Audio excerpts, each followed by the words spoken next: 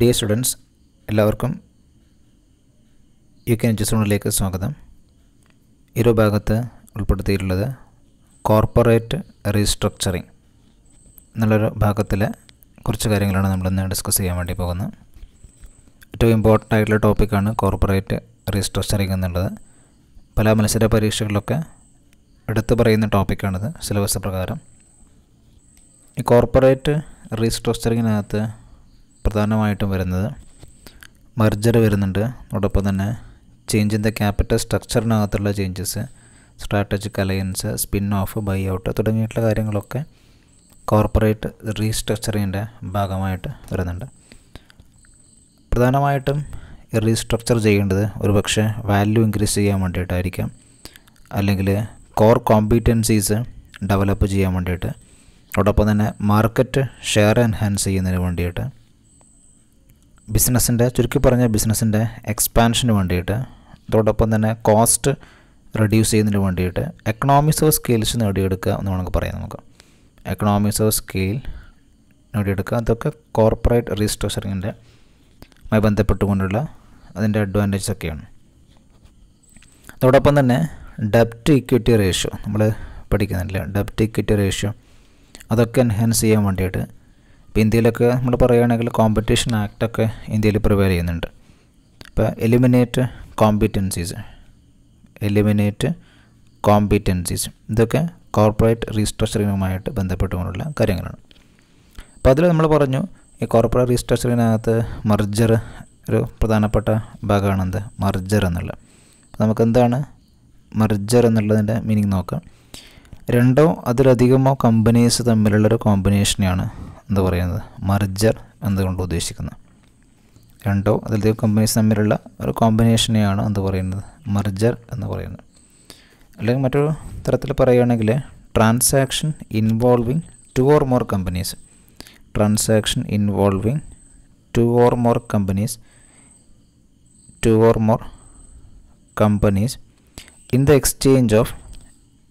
in the exchange of securities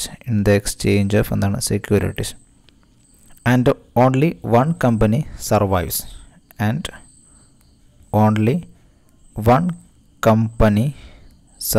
ഇതൊരു just ഇതിൻ്റെ ഒരു മീനിങ് പറഞ്ഞതേ ഉള്ളൂ. ഇപ്പോൾ ഇതിനകത്ത് മർജറിനകത്ത് വരുന്നത് രണ്ടോ അതിലധികം കമ്പനിയുടെ ഒരു കോമ്പിനേഷനാണ് എന്ന് പറയുന്നത് മർജർ എന്ന് വളരെ സിമ്പിളായിട്ട് പറയുകയാണെങ്കിൽ. അപ്പോൾ നമ്മൾ നോക്കാൻ വേണ്ടി പോകുന്നത് ഈ മർജറിൻ്റെ ടൈപ്സാണ്. പലതരത്തിലുള്ള മർജർ വരുന്നുണ്ട്. അപ്പോൾ അതിലെ ഓരോ ടൈപ്സ് എന്തൊക്കെയാണ് അതിൻ്റെ മീനിങ് എന്നുള്ള ജസ്റ്റ് കാര്യങ്ങൾ നോക്കി പോവുകയാണ് ചെയ്യുന്നത്. അപ്പോൾ അതിലെ ഒന്നാമത്തെ ഒരു ടൈപ്പ് ഓഫ് മർജറാണ് ഹൊറിസോണ്ടൽ മർജർ എന്നുള്ളത്. വലിയ എക്സ്പ്ലനേഷൻ ഒന്നും വേണ്ട, അതിൻ്റെ പേര് തന്നെയുണ്ട് ഹൊറിസോണ്ടൽ മർജർ എന്നുള്ളത്. എക്സ്പാൻഡൊക്കെ ചെയ്യാൻ വേണ്ടിയിട്ട് ഇവിടെ മർജ് ചെയ്യുന്നത് സെയിം ഇൻഡസ്ട്രി ആണെന്ന് ഓർമ്മിച്ചാൽ മതി. സെയിം ഇൻഡസ്ട്രിയിലെ രണ്ട് ഇൻഡസ്ട്രി തമ്മിലുള്ള ഒരു സെയിം ഇൻഡസ്ട്രിനകത്തുള്ള രണ്ട് കമ്പനീസ് തമ്മിലുള്ള മർജറിനെയാണ് എന്ത് പറയുന്നത് ഹൊറിസോണ്ടൽ മർജർ എന്ന് പറയുന്നത്. അപ്പോൾ അതിൻ്റെ ഒരു ഗുണം എന്ന് പറഞ്ഞാൽ എക്കണോമിക്സ് ഓഫ് സ്കെയിൽ നേടിയെടുക്കാൻ വേണ്ടിയിട്ട് പറ്റും. അതുപോലെ തന്നെ ഇൻഡസ്ട്രി തമ്മിലുള്ള ഒരു കോമ്പറ്റീഷൻ എന്ത് ചെയ്യാൻ പറ്റും കുറക്കാൻ വേണ്ടിയിട്ട് പറ്റും, എക്സ്പാൻഡ് ചെയ്യാൻ വേണ്ടി പറ്റും. കാരണം എന്താണ് സെയിം ഇൻഡസ്ട്രീസ് ഉള്ള ഒരു കോമ്പിനേഷനാണ് ഇവിടെ വരുന്നത്.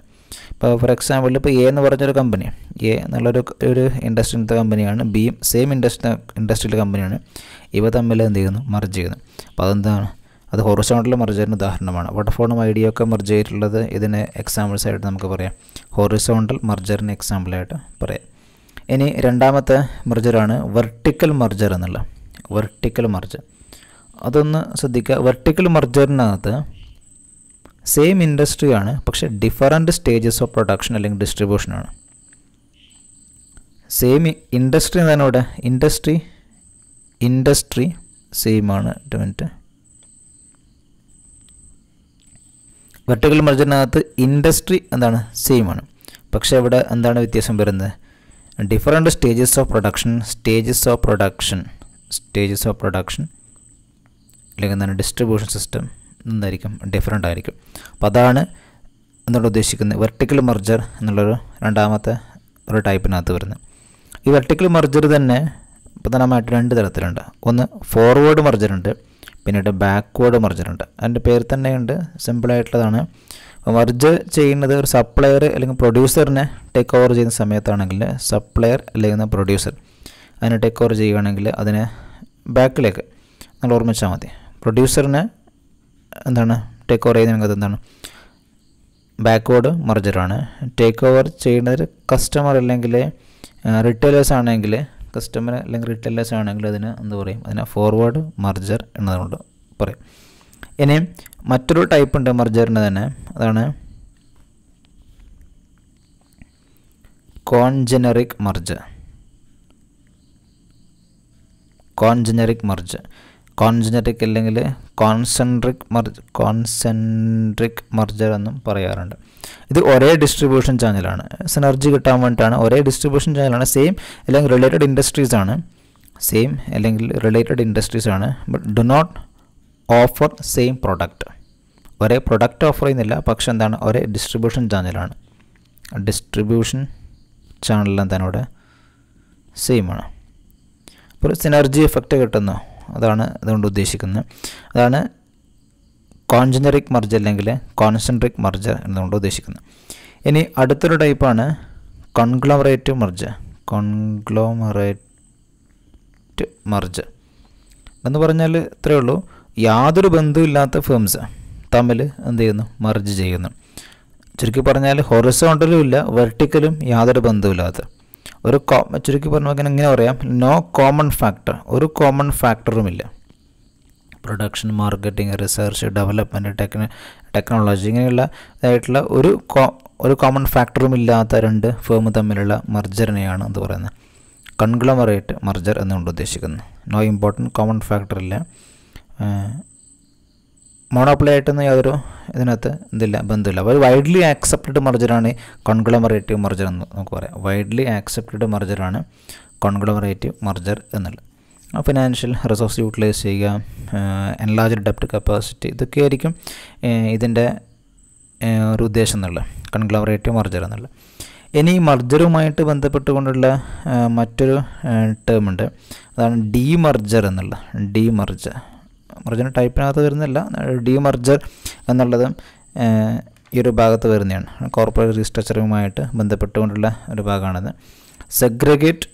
Segregated in to one or more കോമ്പണൻസിനെയാണ് എന്ന് പറഞ്ഞാൽ ഡീമർജർ എന്ന് പറഞ്ഞാൽ. So they can focus on the more specific task after മർജിന് ശേഷം അവർക്കൊരു സ്പെസിഫിക് ടാസ്കിനകത്തേക്ക് ഫോക്കസ് ചെയ്യാൻ വേണ്ടി പറ്റും.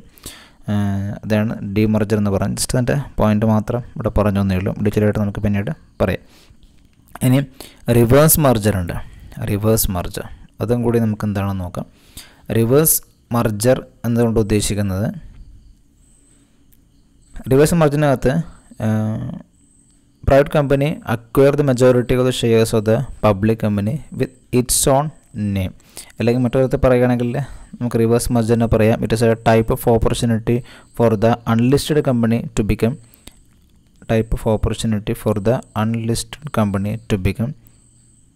public listed company without opting for a initial public